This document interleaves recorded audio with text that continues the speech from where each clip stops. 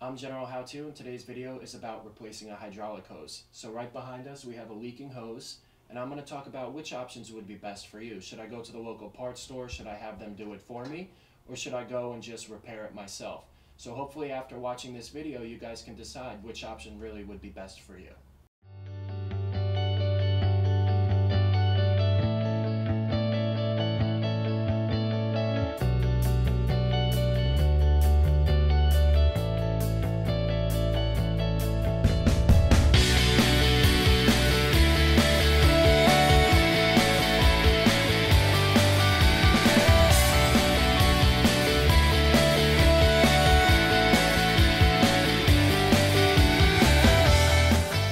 So again, we have two fittings here. One happens to be a reusable fitting, and the other happens to be a crimp style, which needs to be put on with the Swedge machine. So I'm going to talk about the two differences with these. This one is a reusable, happens to be about $20, $25, sometimes even $30, $35, depending on where you're buying it from. Okay, so why would someone pay this much money for a fitting? The reason is because it's reusable. Again, there's so many different options. Buying it from someone, using a Swedge fitting, which happens to be like $4, $5, or using a reusable fitting. Why would anyone spend $20, $25, $30 on one fitting when you could buy one for $4 or $5? The reason is because you need to spend $500, $600 on a machine, a Swedge tool, to put this on. So if you're not really dealing with a lot of fittings, a lot of hydraulics, maybe it pays to have someone put it on, or maybe it pays to get reusable fittings. For this type of fitting, you don't need that machine.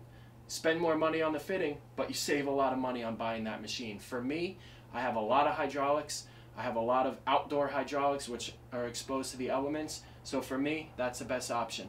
Why do I have this in my hand? Really to show you guys in the video, and because this hose happens to be going on inside of a wax room, a hydraulic room, so it's not exposed to the elements. So this fitting is actually, for my option, a better idea.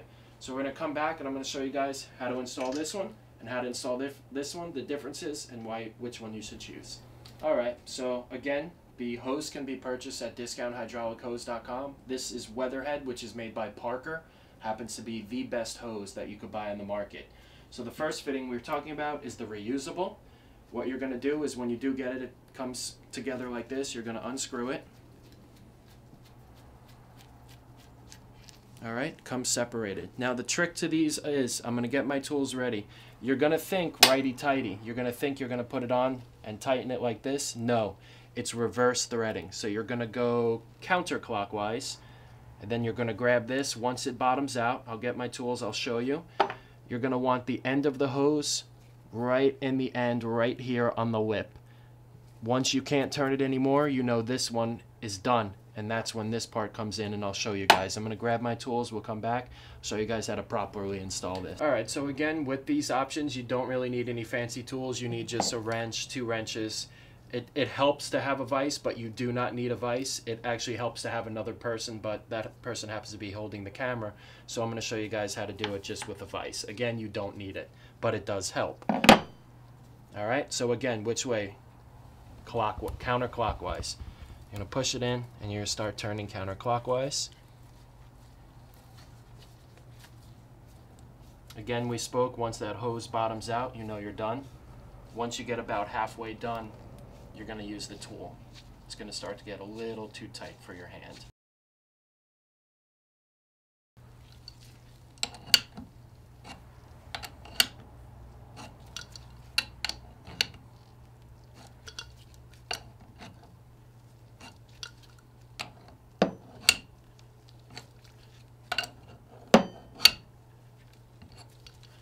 Occasionally take a peek inside, see where that hose is at.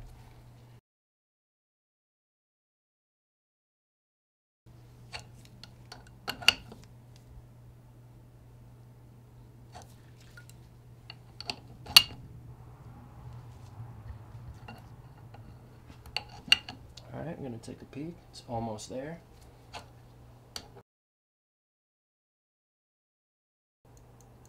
Alright, once that's done, don't go too crazy. Just make it snug. Alright, now we're going to show you the second part. Alright, so we have the first part screwed in all the way. The hose bottomed out right on the edge. Now we're going to screw in the second part. Okay, so you're going to push it right in. It helps to put a little grease on here. some never sees, stuff like this right here. Okay, this stuff works really great, especially if it's going to be used in wet conditions. Very little, don't go crazy with this stuff. Put it right on the end, and it'll work its way in. It'll help it screw in easily, and when it comes time to remove this, it won't be stuck. Alright, so push it in all the way. Hand tighten it. Once you get to a point when it can no longer be hand tightened, you're going to take your wrench. This happens to be 7/8. And you're going to go all the way in until it backs right in. So I'm going to get started. We'll come back and we'll show you what it looks like.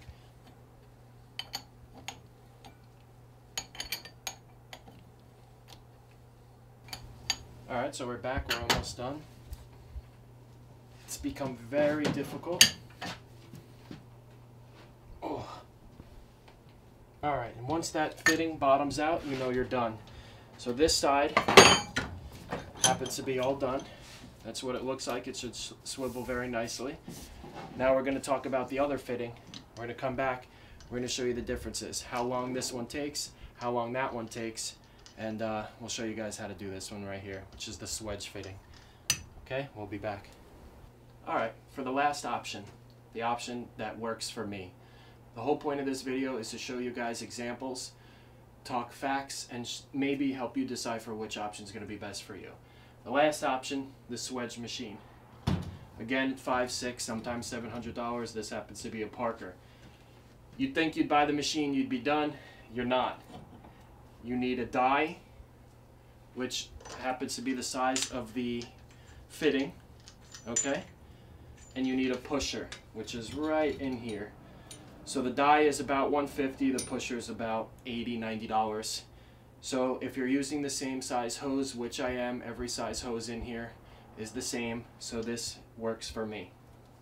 Alright, so when you need this Swedge machine, you need a vise. You can't really use this without a vise. You can't have someone hold it. So we're going to get this set up, and I'm going to show you guys how to put this on that hose. Alright, so we got the Swedge machine into the vise. You have your hose. What you're going to want to do is you're going to want to grab your fitting, line it up just like this, so when you do push the fitting onto the hose, you know where to stop.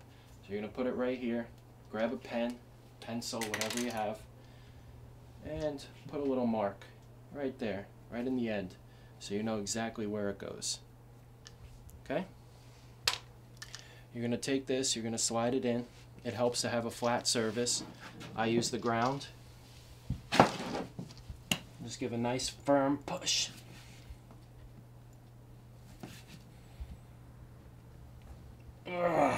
Okay, find your mark. Here it is, right on where it should be. Just to be safe. Okay. All right, so you see it's right where it should be. Now the important part, grease. You're going to want to grease the fitting, and you're going to want to grease the die.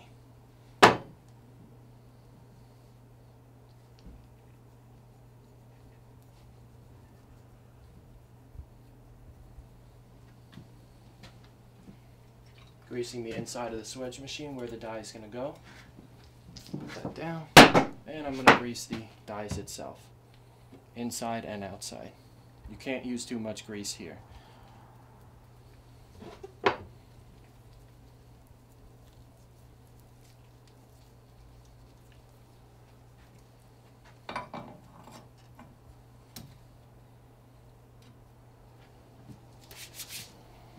Okay, you're going to grab your fitting, you're going to slide it right in. You're going to grab your other piece, connect them. You see some Swedge machines have this little wire here that holds it down. If it does, just pry it up.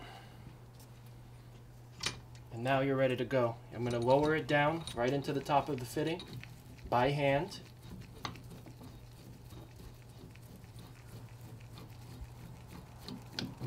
Alright, once it stops, I'm going to grab my wrench and I'm going to start pressing it down. Okay, now comes the fun part. You're going to want to hold the top of the Swedge machine because we're going to be putting a lot of force. So if you don't hold this, it'll come right out of the vise. So put a steady hand right on the top, grab your wrench, and we're going to screw it down all the way until it bottoms out, until the pusher bottoms out to the die. Again, hold right here, nice firm grip, and just start pressing it down.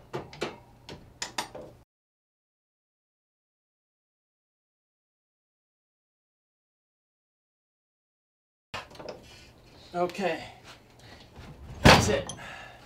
Whew. We're gonna get it opened up and see what it looks like. Alright, so this is what it should look like.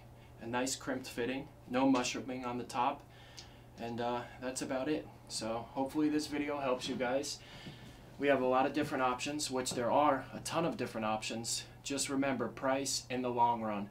It took me maybe 10 to 15 hoses before the investment of this machine and the fittings paid off.